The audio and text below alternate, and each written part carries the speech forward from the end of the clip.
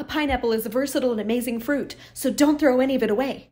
You can use everything from the skin to the core, and you can even grow a new pineapple out of the top. I kid you not. Let's make pineapple popsicles. In a blender, add the fruit of 1 pineapple, a big handful of fresh mint leaves, and a cup of water. Blend until smooth.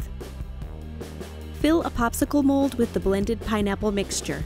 I like that these have no added sweeteners, only the natural sweetness of the fruit.